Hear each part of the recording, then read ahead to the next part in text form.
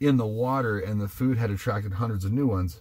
I wonder, they seemed to come easily to the food, at least the small ones. He had no trouble now shooting them, and had even speared one with his old fish spear, now that he knew how to aim low. He could dangle something in his fingers, and they came right up to it. It might be possible, he thought, might just be possible to trap them. Some kind of a pool. That's interesting. Hold on just one sec. Sometimes you see problems and solutions, and you take care of something right away, right? Anyway, to his right, at the base of the fall of the rock bluff, there were piles of smaller rocks that had fallen from the main chunk. Splinters and hunks from a double fist size to some as large as his head. He spent an afternoon carrying rocks to the beach and making what amounted to a large pen for holding live fish.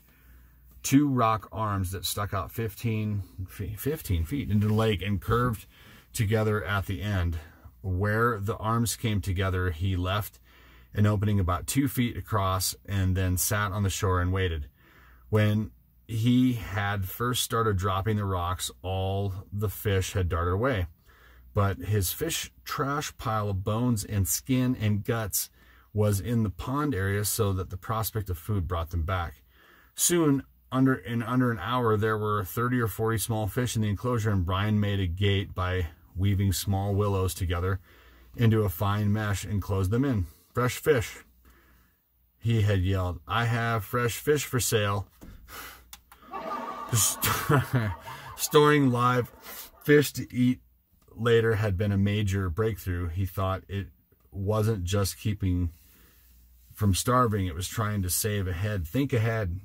Of course, he didn't know then how sick he would get of fish, right? Okay, that's the end of chapter 14. We're at 35 minutes and 27 seconds. So, it's chapter 15, we're on page 129. How far do I gotta go? Page 137 is where I gotta go. What time is it? It's 10:11. I think I'm gonna wait. I think I'm gonna try and break this up. I'll do 2 more chapters next time, with or without Corey. It's been kind of nice to read without him anyway. Yeah, I'll come back to this. Kind of tired. That was a lot to read, 2 chapters. Pretty interesting though. It's kind of nice to just read along because you kind of retain it a little bit better, right? So anyway, out we go. Little red light for the Huskers. Go Big Red. Football. Playing Ohio State.